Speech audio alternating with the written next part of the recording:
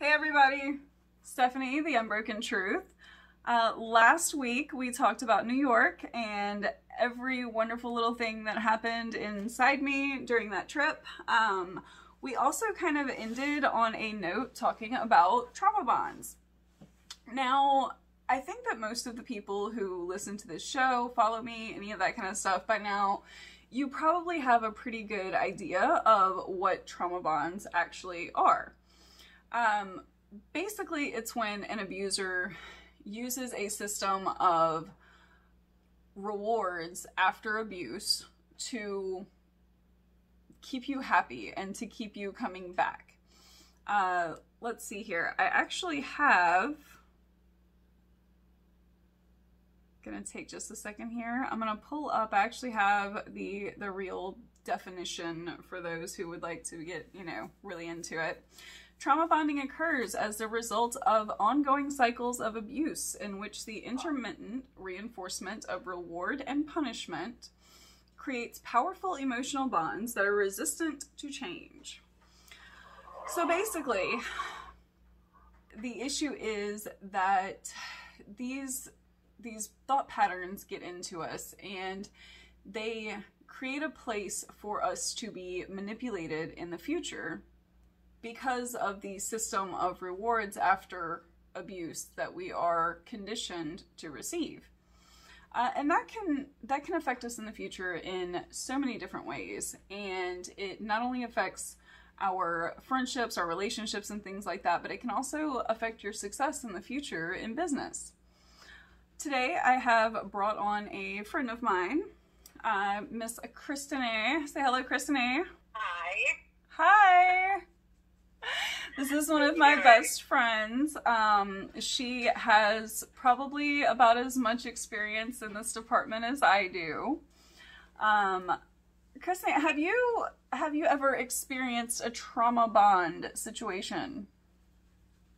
Yes. I experienced a good whopping 9 years with someone that, due to mental illness and other things, his life trauma, in turn, it came back on me. I kind of feel that way. Absolutely. Now, I know we might have some issues with sound. I'm really hoping that I'm catching everything that she is saying.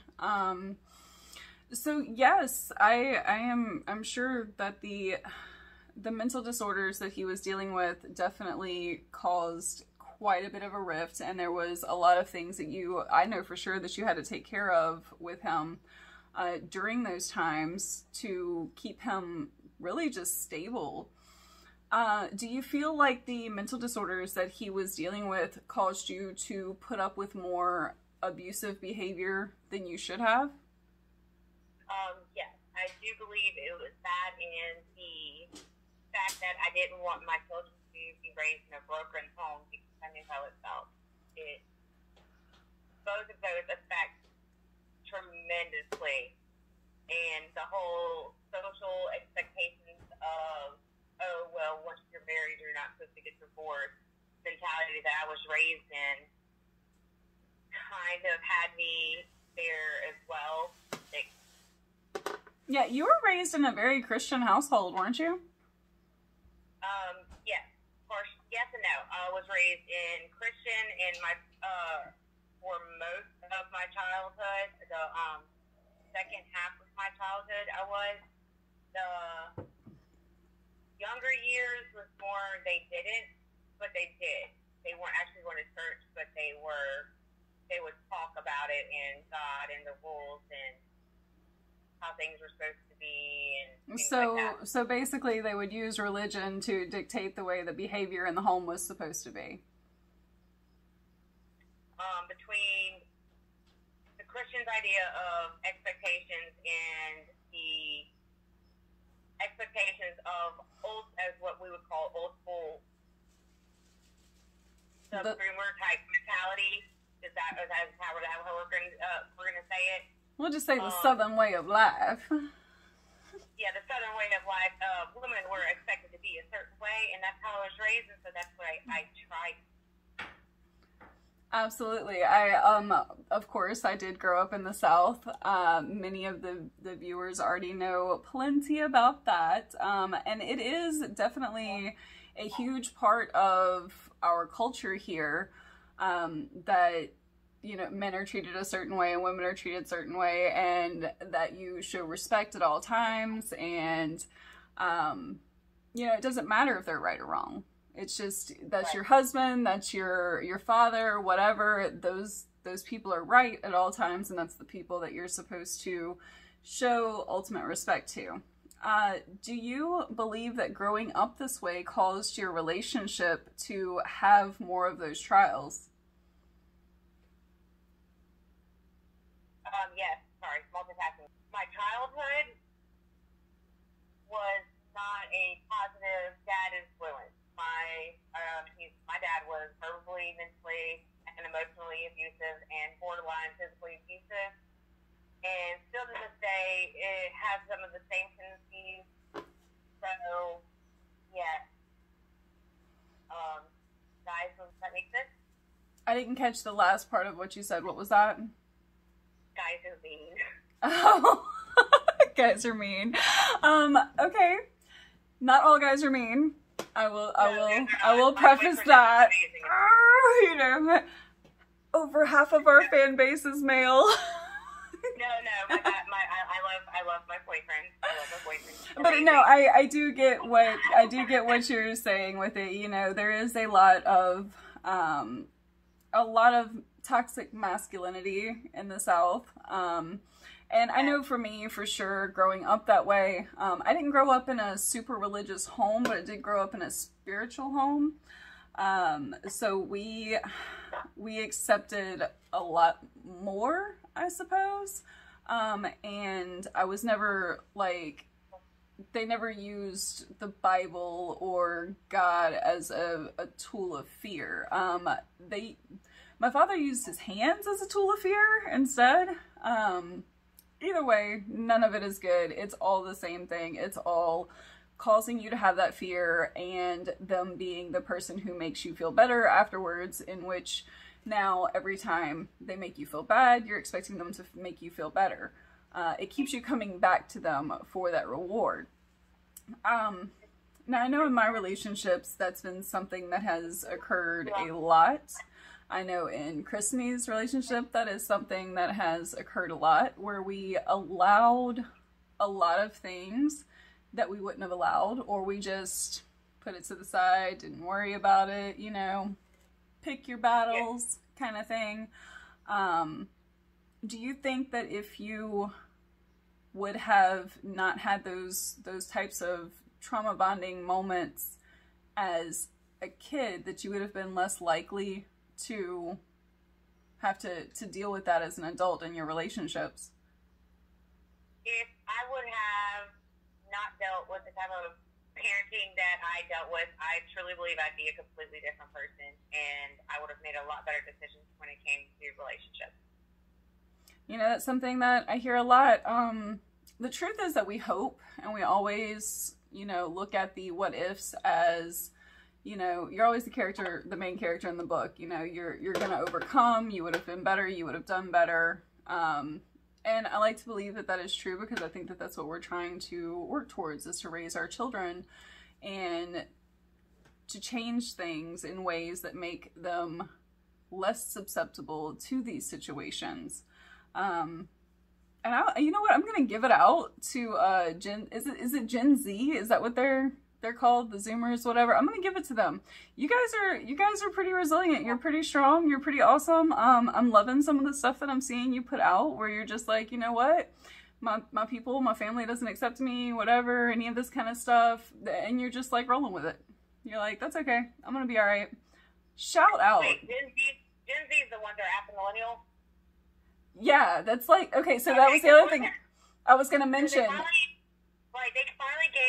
finally gave us, like me and you, a name. We're Gen Y. Are we? Okay, whatever. Yeah, we're considered Gen Y. I just recently found this out.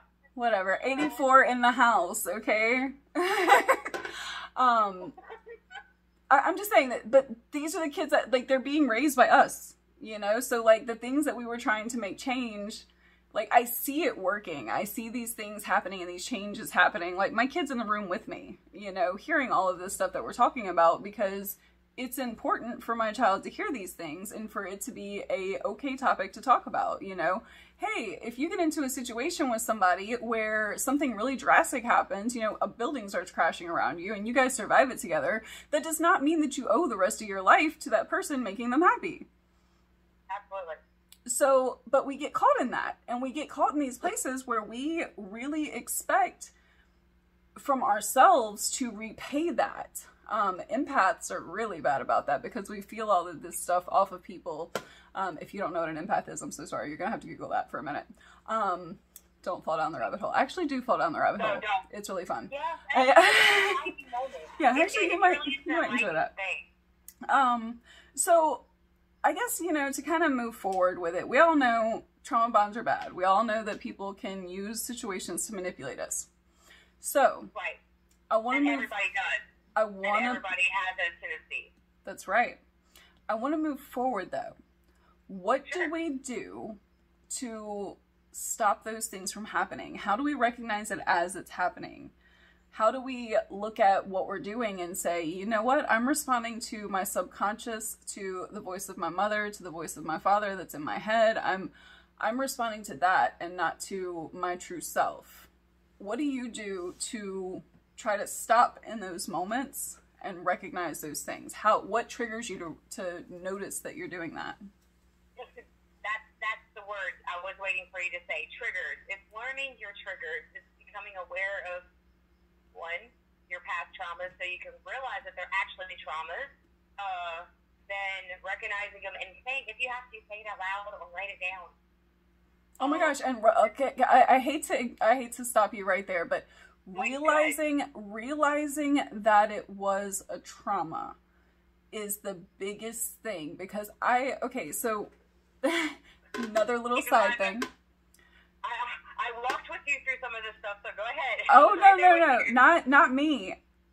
There's a lot of people who follow us who are older women who lived just to code and were beautiful, perfect housewives who have started to realize that some of the things that they experienced were abusive. And that, just the realization of that has even caused some trauma. So I just wanted to stop for a second and, you know, kind of really touch on that point, that's why we're talking about this, because many people don't even realize that they've had any of that trauma to begin with. So that's why this is important to talk about and to just have out in the open with your friends, so that when you're talking about situations, you can get that feedback from them and not be ashamed of it. I'm sorry, you were saying. No, you're great. No, you're great. You just got to an even better point.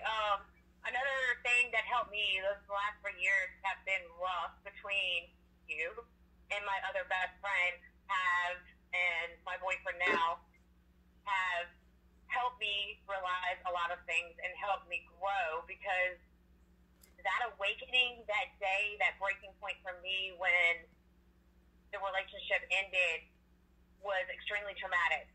And moving and growing from that, I've had to realize and find my triggers and get to a point where I could start healing, because for a long time it was a horrible mess. Dude, y'all know it was sad. Oh yeah, I know it was bad for a while. I do remember that. That first year was rough, and my kids walked right there with me and saw every ounce of my mess. You remember the first year after my divorce, right? I mean, you were kind of living in my house. Yeah, like I started doing like old school stuff, man. I was like, I was crashing on couches. I was like trying to nail down, but my year after my divorce was like right after the world exploded too for me. So I think that for me, every time I found myself answering too fast, I started trying to review the things that I had answered. And that's helped me a lot to like learn to say like, I'll get back to you, or maybe, or we'll see about that next week. any of those kind of things, instead of just making those immediate decisions, because a lot of times those immediate decisions are people-pleasing decisions. Yeah. So I think one of the biggest things that me and you have had a thing with in the past was that you especially dealt with a people-pleasing issue. I've always been a little bit more of a smartass and had a little bit more, like, you know, temper and stuff, but you were very definitely a person who wanted to help fix things all the time. Do you see how that can be a result of all of the traumas that you've dealt with before? And why do you think that that makes things that way?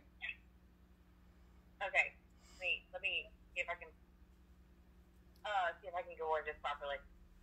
Okay, so my compliance mentality definitely came from the aggressive personality of my father, for one. But yes, it affected everything. All I wanted to do was help people, make them happy. It made me happy to make them happy, because I just thought that's what it was supposed to be and how it was supposed to be, and I was just supposed to make everybody happy, and I was supposed to say yes to everything. I was the yes person, and that I find now is not a good idea. That is having absolutely no boundaries for your personal health, mental, everything. Without those boundaries, and being completely a compliant person is very, very hard, and it sucks. It really sucks. Don't do that. It does. I have decided to make a life of being non-compliant. Yeah, relationships get a little bit more interesting when you're like, yeah, no, I can't do that. Yeah, my relationships have always been a bit spicy. No, my guy now is actually pretty great about being able to feel boundaries on things and be like, you know, I'm not gonna push this one. So, you know. Oh yeah, that's a whole other subject that we could talk about. Learning your boundaries. Yeah, definitely. Oh no, that one will come up in the future, I'm very sure. So, you know, we've kind of touched on how this all kind of goes. I don't want to drag on too far about it. You know, it makes sense to most people. They already kind of understand it and things. Now, we've talked about why it's important to recognize it within ourselves. Yeah. I want to bring another thought into the forefront. Why it's important to recognize it in other people. Now, you have to be careful with this, and please keep in mind, I am in no way a professional. I am not a therapist, psychologist, no, none of that stuff, okay? Just someone who's lived through a lot of these, and who deals with a lot of people, because a lot of people come to me about these situations. Imagine it's your daughter. Yeah. Imagine it's your best friend. Someone that you love, and you're watching them, and you know that this person has gone through something traumatic with their significant other, and they are giving everything to this person, but you're watching them lose their personal interest. You know, your friend doesn't go bowling anymore, or doesn't paint anymore, or doesn't create anymore, whatever it was that they enjoyed doing. Their time is so spent fulfilling the needs of the other person that they're ignoring themselves. I think it's important to recognize those times with your family. Why are you trying to talk about me like? I'm not talking about just. She says, "Why are you calling me out?" I think I'm calling myself out a little bit. I'm calling out. I am calling out my mother, I'm calling out my sister, I am calling out my other sister. I'm calling us all out, alright? That's what we do here. I'm calling you bitches out. Because I was giving you a hard time, baby. Because that's what we do. That's what they all do. That's what we all do when we've been through these situations. I still have not been able to get my blocks to lift. because, well, you know, but they don't. I write, I create, I like craft, I make things, cut t-shirts, I'm an artist, I draw, things like that. These are all things I still haven't gotten back because of the trauma. Yeah, I'm still mad that you still haven't made my skirt. This girl makes clothes, okay? And if you know anything about me, I lost my bat. If you know anything about me, I have multiple closets and dressers and all these things, and I pretty much wear outfits like twice, unless I really love it, and then I wear it all the time. But she still owes me a skirt, so. Like, what, you want a bohemian? Yeah, my little jean skirt with the ruffled things that you promised you'd make me. We're not talking about that on the show. All right. So that's the point, though. That really is the point, though. Is that random noises. So we want to be able to recognize those things in people. We also want to be able to tactfully bring them up. And that part's not easy either. How would you bring it up to a friend if you noticed that they were going through something like that? All right, so there's a couple different levels of this. With the friend is, well, me, lately, before I wouldn't bring it up. I just watch it happen, and it's okay, you're going to be all right, you're great, whatever. Now I try to say, okay, well, you just sent me a trigger signal. I'm going to use you for example, because it's the best way I can. Go for it, yeah. You're having one of those situations, and for me and you being best friends, and we all know about our best friends, you can say a word, a single word, and I would know. And then that's where I come about and say, okay, why did you say that? Okay, like, give me a further example of why you went there. Now, if we go to a relationship, that gets even more testy, because society has made it where men are not allowed to be emotional, and that's not okay. No, absolutely not. I think that the fact that I have such a large male fan base, to me, is an amazing opportunity, because men don't hear enough that they're not the bad guys all the time, and that they are allowed to have emotions, and that women can be manipulative too. Absolutely. That is something that does not ever get said. We talk about all of these issues pretty much exclusively from a female's point of view and from females, and I think one of the bigger goals of my show is to also get men on. It's a lot easier to get women on. I'm not gonna lie, guys. I've got a list of people who want to talk and things like that. They're pretty much all women, and they all want to be anonymous. Men have been programmed to say, "Oh, I am man. Nothing is wrong. I am mountain. I am strong." Yeah, to be tough. And they're getting the exact same mental, emotional, and physical, if not worse, than females, because they are men. And because they don't get the treatment, because it's so stigmatized, they become further abusive men. So women, if you want to help stop this, start pushing your men into feeling comfortable with talking about the things that are traumatic to them from their past and things like that. I know it's going to be hard to get them to talk about it. That's when you're getting in those deep conversations, and it's not going to be something that you're just going to talk about over dinner one night. This has got to be a real thing. And this is how I've seen it happen. This is how I've seen it happen. This is how it goes in my world. They blow up because they're emotional, because they've not been told emotions. They get angry first. Every man that I've ever gotten to actually really talk, and to start like telling me the things that were, on their soul from childhood, they get so angry. They're so angry. Mothers, hug your sons, just listen, make sure they know it's okay when they cry. I do not ever want to hear you say, toughen up, stop that, it's not that bad, people in wherever got it worse, none of that kind of stuff. Start validating your children's concerns and their pains now, so that when these things happen later and they feel like something's off, they're coming to you. We got kind of off topic there. So it's a big circle of wow, It is. When we start talking about these kind of things, it just kind of keeps cascading into other things, and that's part of the problem that I've had with this show, is trying to stay, like, kind of on that particular topic, you know? Especially when I bring in, when I bring in other people and things like that, it gets kind of crazy.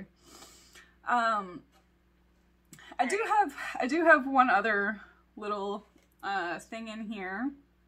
Okay. Let me see real quick. I'm gonna pull this up.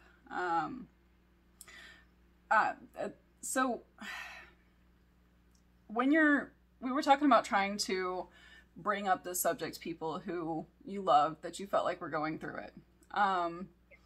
Now, if I was to see this occurring in a friend, anytime that they come to you, this is kind of what Christine was saying, anytime that they come to you and they're venting about things, not to give them the answers of, oh, it'll be okay, you know, I'm sure he's just, you know, blowing off steam. Be real with your people. Stop making them just feel better and letting them move on about their day. Be real with your friends. Now, I understand you're not going to do this to the chick that you work with or whatever that you don't really have a relationship with. I understand that. That gets a little bit deep. It passes boundaries. But if these are people who you love, who are close to you, that you see these things happening with, it's okay to kind of step in, to be real with them, to be open. What are you afraid you're going to hurt their feelings? That's what their lover that they're dealing with right now is doing to them every day. Right. They're going to be okay if you tell them the truth. The thing in their head that's telling them, oh, it's just me. I'm the bad guy. I'm the one who's wrong.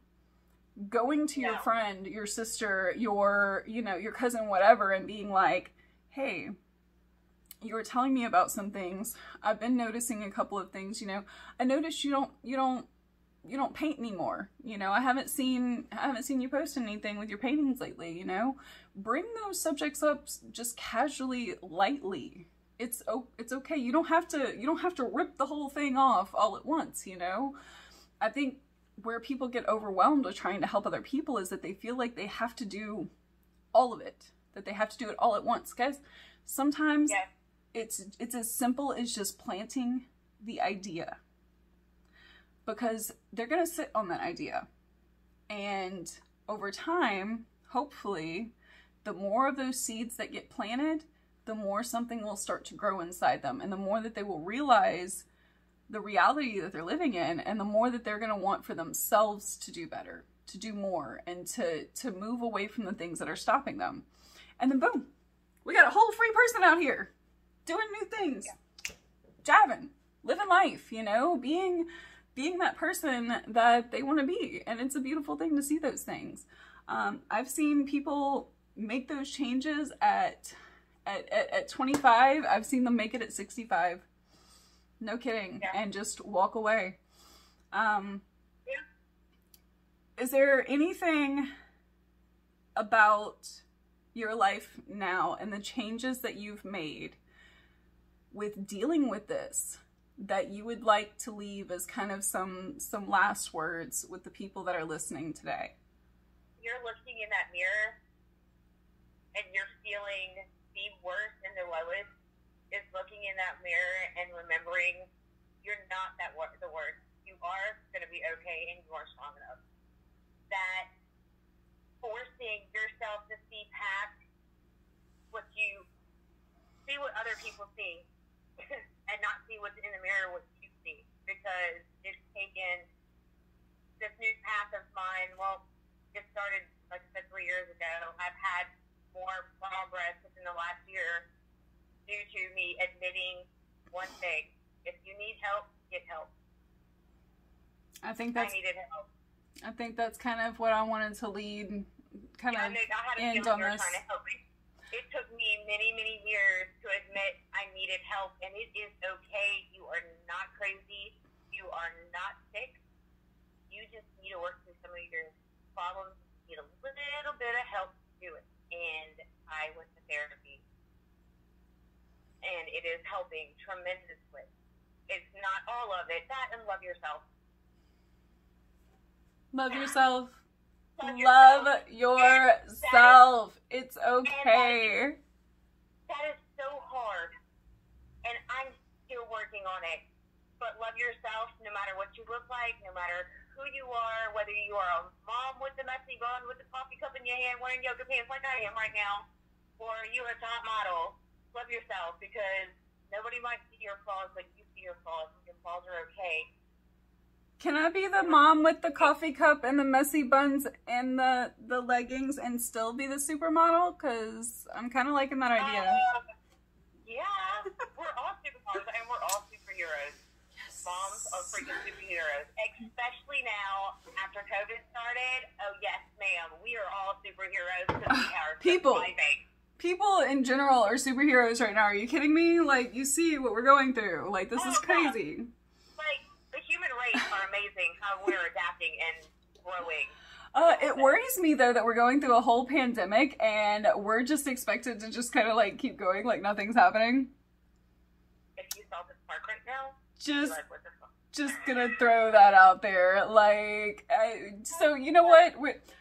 Just a side note, again, I think this is like my 50th side note, like, we're all going through a whole lot. Be super gentle with yourselves right now, okay, people? Like, love yourself. Yeah, my other friend told me this. I want to tell you this real quick. Alright. No matter what, I know you've had a rough week. No matter what, yes. Anytime you're like, oh my God, I just can't take anymore, add everything that's gone on in your week, and then say, and a pandemic, and then it hit. So when you're freaking out, you're stressing out, and you're having your panic attacks, or this is to everybody, the whole world, just remember, it's okay, and you're gonna be fine. Like, it takes a walk. Exactly, like, you're literally surviving a pandemic right now. Like, if you literally breathe today, I am so proud of you because I literally stopped after having to spend a whole bunch of money to fix my heater in the middle of a pandemic, in the middle of winter. That's right. We're just going to walk. Yep. We're gonna just go walk. We're just gonna walk it out. That's right. Walk unbroken, bitches. Yeah. Okay. So I love you. I think my final notes are that really want you guys to just make sure that you're self-aware, because that's what all this really comes down to, is not being so blinded by what ifs and could be's and these dreams that we get sucked into, because abused people tend to daydream a lot and we make up these worlds that we wish were real, and we keep striving for that world in the real world, and a lot of times that revolves around people, and those people just aren't the people that they are in our heads. So it's very important for us to step out of yourself. And I know that sounds strange, but it's something that I practice quite often. It has helped me a lot, and it's very difficult, but it is literally changed how I live my life. I step out of myself completely. I look at myself and my situation as if I was completely detached from it. I try to take all emotion out of it, and I look at what is the best decision for me. And of course, you always take in consideration your loved ones. It's just gonna happen, even if you step out of it and things like that. But you have to also look at what those loved ones are doing to you and how they're treating you. I'm sorry, I got a lot of background noise there, so I stopped for a second. You're good. So make sure that you're living life on your terms. I think that was kind of where I was wrapping up at. I'm probably going to take a few more calls. I have at least one other person that I wanted to talk to. Be setting up with that here soon. So we'll take a break and we'll be back.